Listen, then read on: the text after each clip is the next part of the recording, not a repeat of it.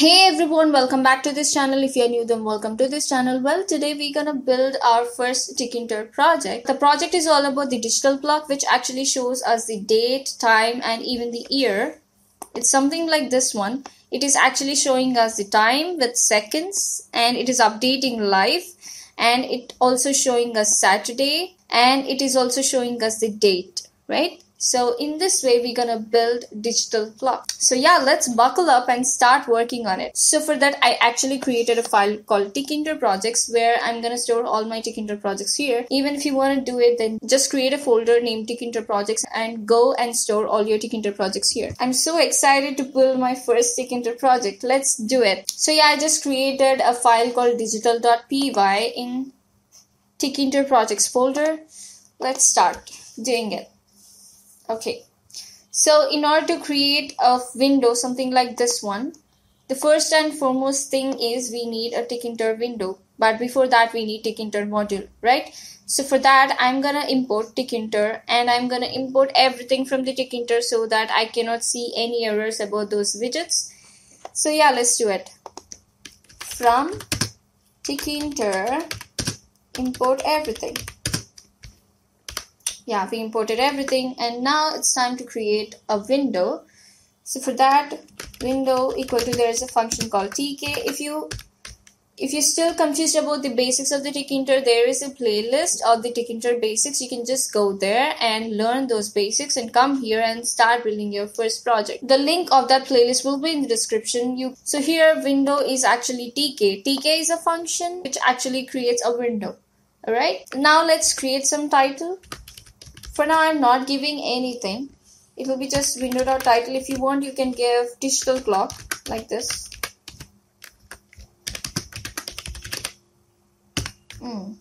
Digital clock. And here we'll give some geometry so that it looks something like this one. Like it must be at this size. Alright. So let's give, for example, width 440 and height 180. For now, let's see how it looks. So window dot geometry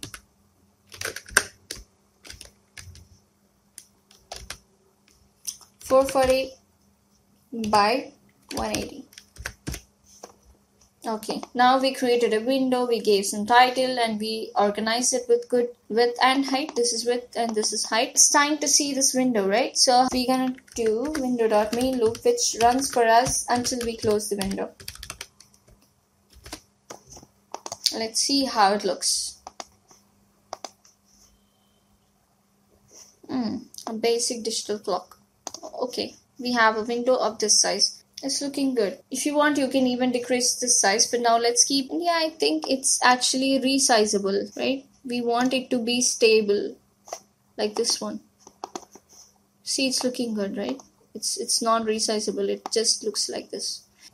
Okay, for that we can use window.resizable. So window.resizable, and width will be false.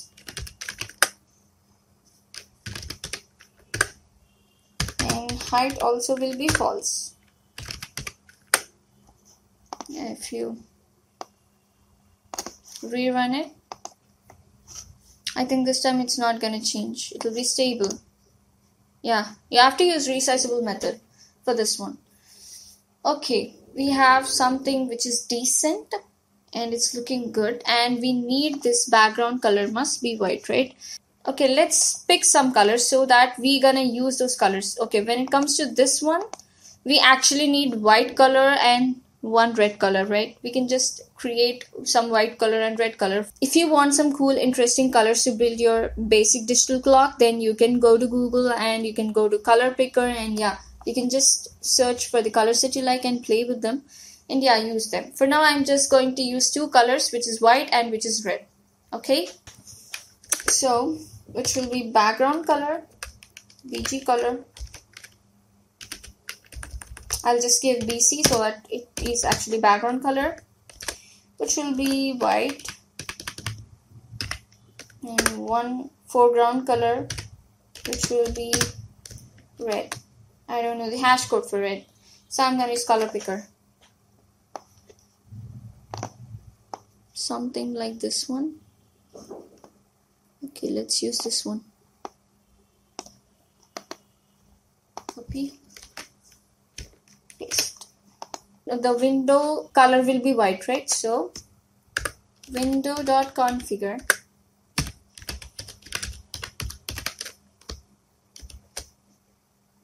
BG color will be BC. And done. Let's rerun. I think we have to close this one. Okay, that's pretty cool. Okay. Now we have a cool window. Now we need two labels, right? When it comes to here, we need two labels. One is for this digital clock and one is for this one. So let's create two interesting labels. Also, let's give command as Windows configuration.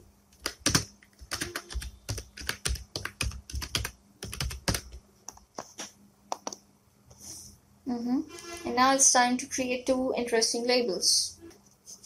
Okay, let's create two labels. The first label will show the time, right? Exactly the time. So L1 equal to, there's a class called label, window as parameter, and text. Let's keep some text for now so that we can change this as time goes on. I'm gonna change the text as time goes on. For now, the time is actually 12:49, so 12:49. Give some seconds, for example 5 seconds. India, give some font.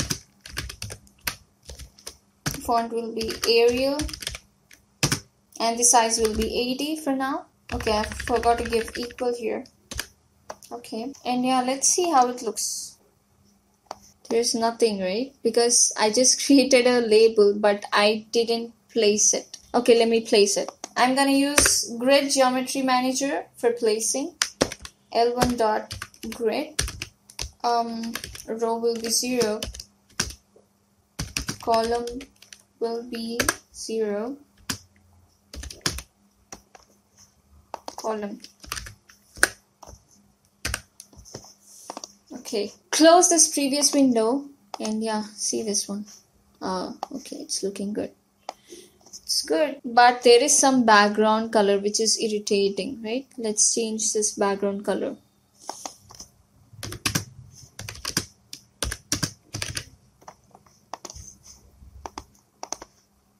Let's see.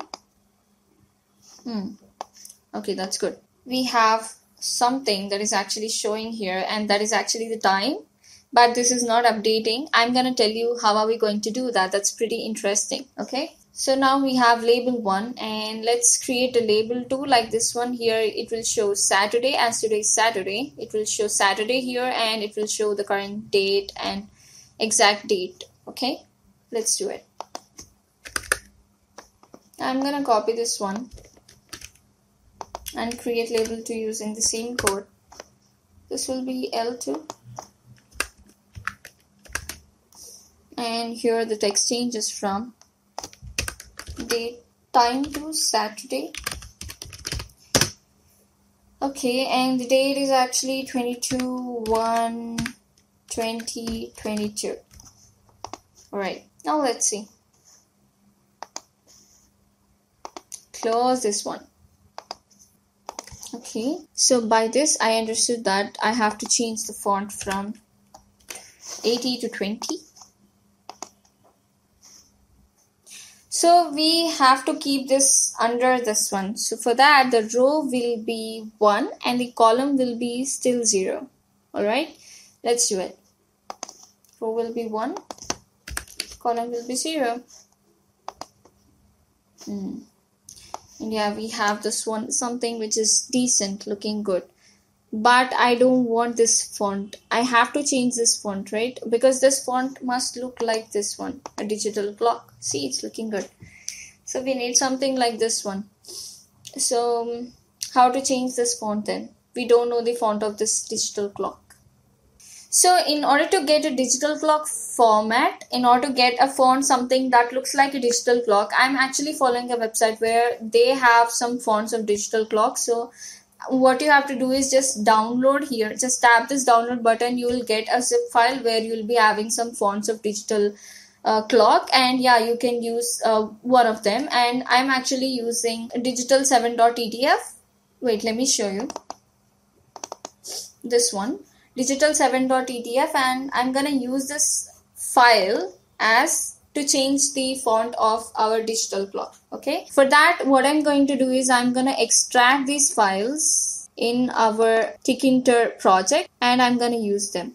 So here we have all the fonts that we have extracted. I'm just gonna use 7.ttf file for now to change this font. Okay, in order to implement this digital 7.ttf, for that first we have to import this file, right? So in order to import this file, we need a module that must handle this file. So for that, there is a module called Pyglet, which actually handles the fonts that we're gonna use in this project. So I'm gonna import that Pyglet. Pyglet is actually not pre-installed. You just have to install. So for that, use command pip install Pyglet. Okay. So I'm gonna import Pyglet. Yeah, I imported Pyglet, and now it's time for Pyglet to handle the font file that I'm going to give. So what I'm going to do is pyglet.font.add file. Just give the name of the font file that we have, which is digital7.ttf. So this gonna handle our font file. So now we're gonna implement this font in here. I'm gonna just give digital 7. I think this will work. And give font size as 20, and this will be 20, and this will be 80. Let's see whether it will work or not. You have to close this one. Yeah, it's working. It's looking almost like a digital clock, right? Because we have to make it a digital clock. It's not exactly a digital clock, but yeah, the font exactly looks like a digital clock. So I'm gonna use this font for this one. Now it's time to update, and yeah, let's give some padding here so that it looks good. And also we're gonna keep this two labels to stick here itself. I'm gonna make some changes to this geometry as well. Let's give this geometry from 440 to 330, and this will be 150. Let's see how this one looks. Close this one and rerun it. It's looking better. So I'm gonna use this geometry so that it looks better. Now I'm gonna give some padding so that it looks a bit better. So for that, pad x equal to 1. I think 1 is not working. Let's give 5.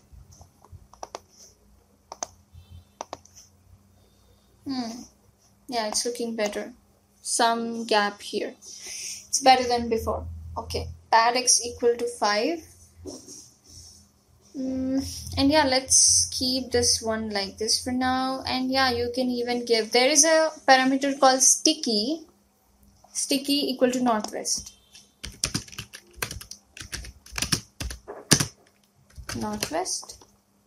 And yeah, we'll do the same here.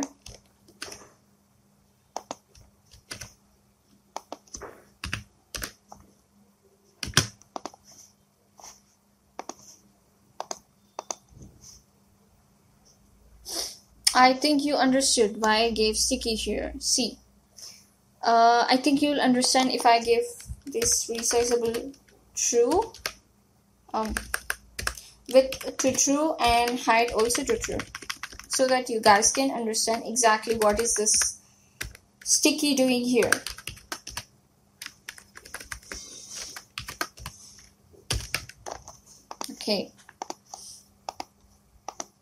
Okay, now I think this is resizable, right? Okay, what is this sticky actually doing is, though the size of this window changes, it will stick to northwest side of that interface. Okay, that's what it is doing exactly. I hope you understood how exactly sticky is working. I'm gonna resize it. I'm gonna make it non-resizable. False and false. Done. Let's close this one and rerun this one. And yeah, give some padding to Saturday as well so that it looks better.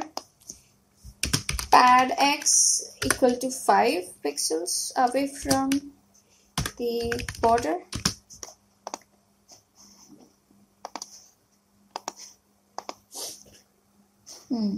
Yeah, it's looking better. Okay. So now we need a clock that must be alive and that must update the time each and every second for us. So what am I going to do is I'm going to create a function called clock. So let's do it. Create clock, a digital clock. And now what am I going to do is I'm gonna import the current date and time of today, the live date and time. So in order to get this live date and time, there is a module called datetime which actually helps us to extract the exact date and time. So let's import that one. You don't have to install, it's pre-installed. Import datetime module. From datetime we need datetime module. Okay, so from datetime import datetime.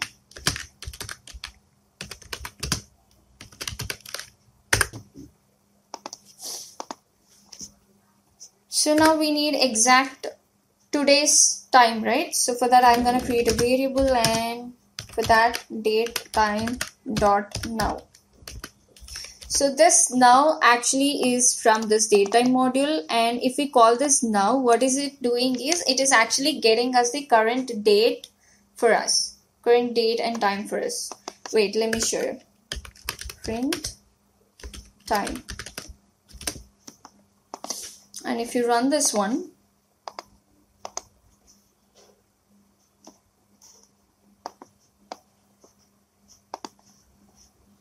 here I didn't call the function, right? I have to call this function. So if you call this function and if you rerun this one, see here, you can see, right? We have date and we have the current time with milliseconds as well. So this is what it's actually extracting.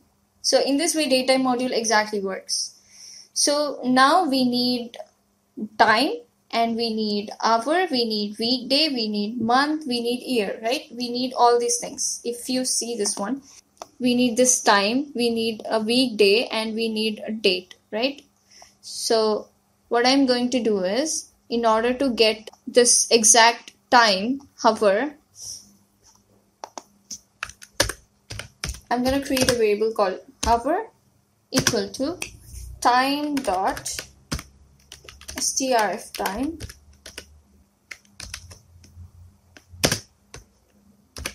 hour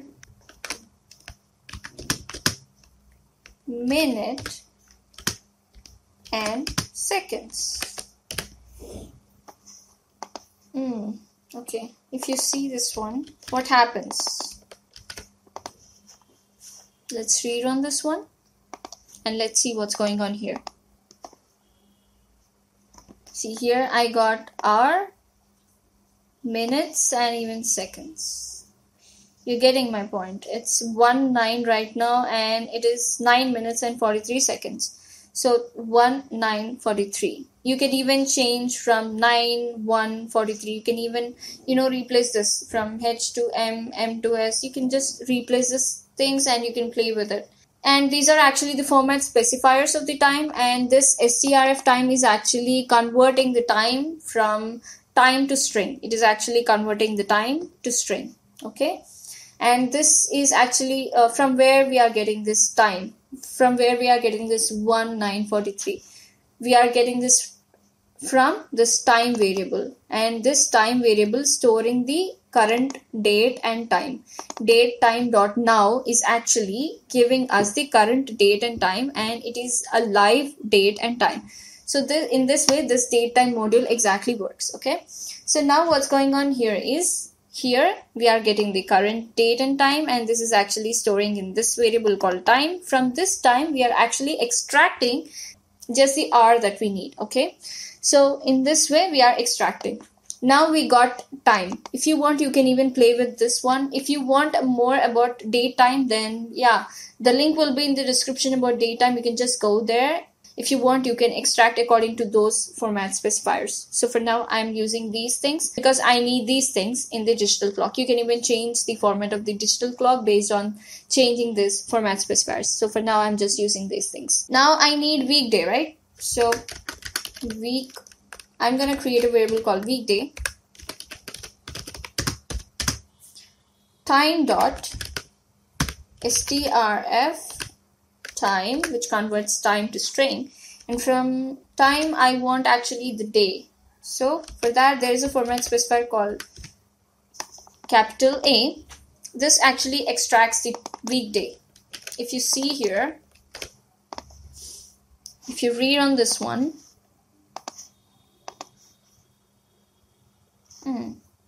Saturday. If you want just sat, you can just give, I think, small a. It works in this way. It works, right? See, sat, just sat. If you want just sat, you can just use small a. If you want capital, just complete Saturday, you can just use capital A. It depends. If you want, you can use in this way. And yeah, all these format specifiers will be over there in that block. You can just go there and play according to them. Okay, now we have weekday. I want year as well, and I want month as well, and I want exact day as well, exact time of that day, right? So day equal to time dot day. What is this then?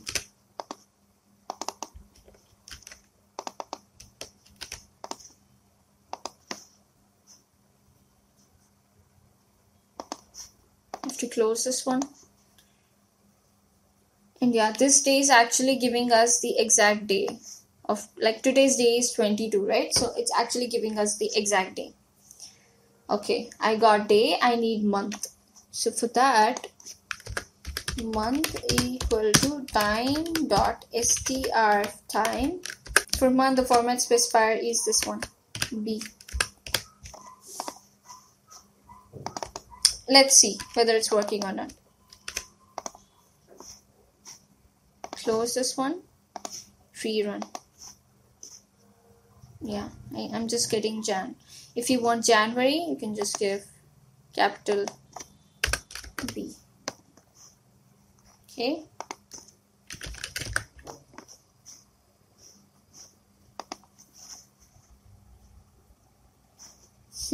You can get January from here.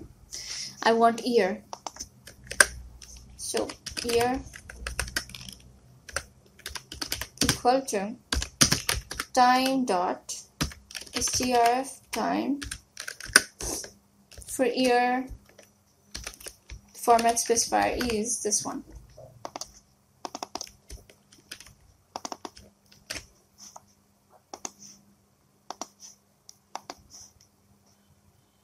I got year as well.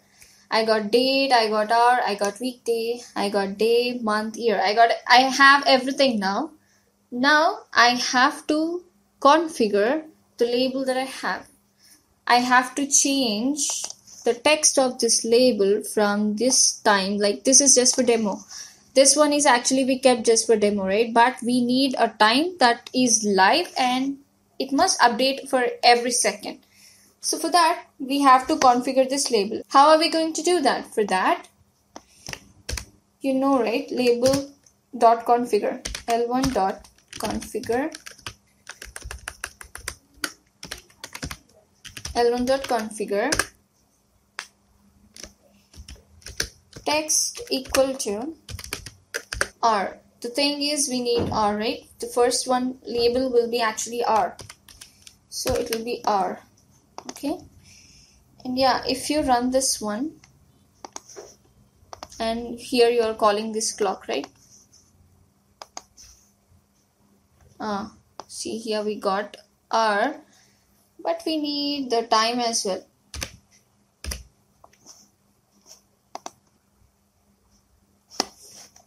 Okay, let's give 500 for now. So now we have this, the time that we need exactly, like it's exactly 17 with 4 seconds. For now, we're gonna change this one, like it will update for us every single time, but before that we have to configure label 2 as well. So let's do it. So L2 dot configure text equal to weekday.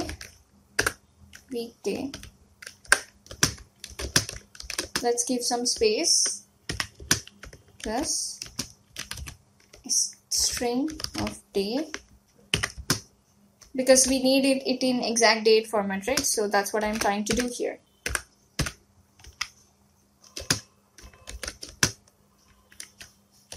Str, we need month and string.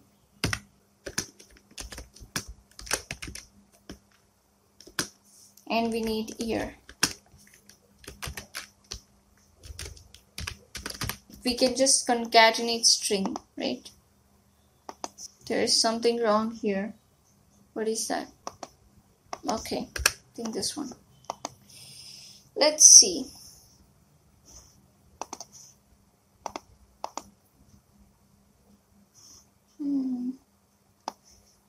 Okay.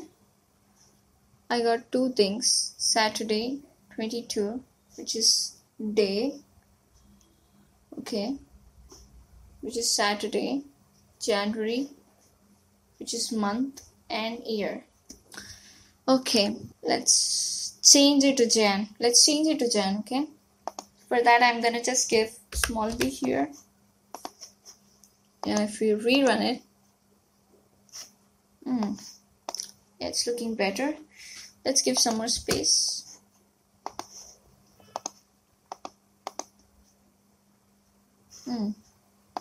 Far more better. Okay. Let me give padding.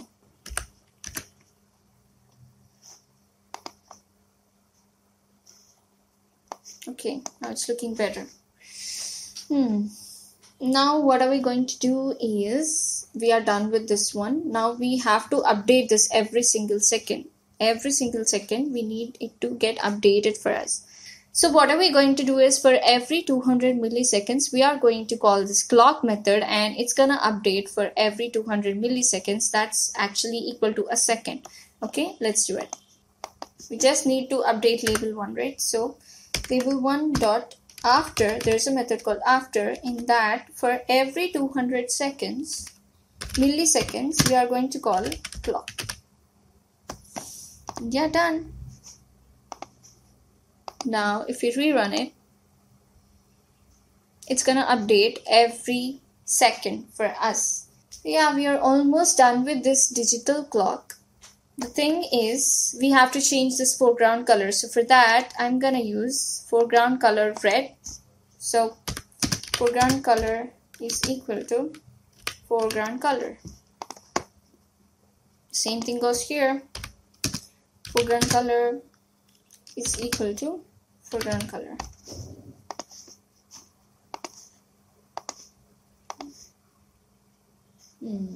Yeah, done. If you want, you can even use the other colors as well. For now, I'm just gonna use these two colors. Yeah, we are done with this digital clock. It's looking pretty cool, right? It's pretty simple. You just have to use, first we are going to import Tkinter module. Later, we're gonna create two labels here. One is for time and the one is for day and date. We actually created a clock which actually works on time. So here we actually use date time module, which actually extracts the current date and time for us. And we are going to configure according to our needs. If you want to learn about date time more, then yeah, the link of the blog will be in the description. You can just go there and check it out and learn more. And yeah, you can even change this format specifiers according to your needs. And once we are done with these things, magical step is this one. There is a method called after, and for every 200 milliseconds we are calling this clock function again and again, and this clock function is updating the time and date, everything for us. And this is happening in 200 milliseconds, and we are seeing the time changing for every second. So yeah, in this way digital clock exactly works. And we used modules like Tkinter, Pikelet. Pikelet is the thing which handles the font. Here we need digital clock font, right? So for that, I used Pyglet, which actually imported this digital7.ttf file for us, and we used this font here in the labels in font variable or parameter. Okay. So yeah, we are done with this one. In the next video, I'll be back with one more interesting Tkinter project for you guys. And yeah, we'll have fun over there by building some more interesting cool stuff. If you like this video, then hit that cute little like button. And if you didn't subscribe to this channel, then what are you waiting for? Then just go there and tap the red button over there so that you'll never miss an update from us. See you in the next video.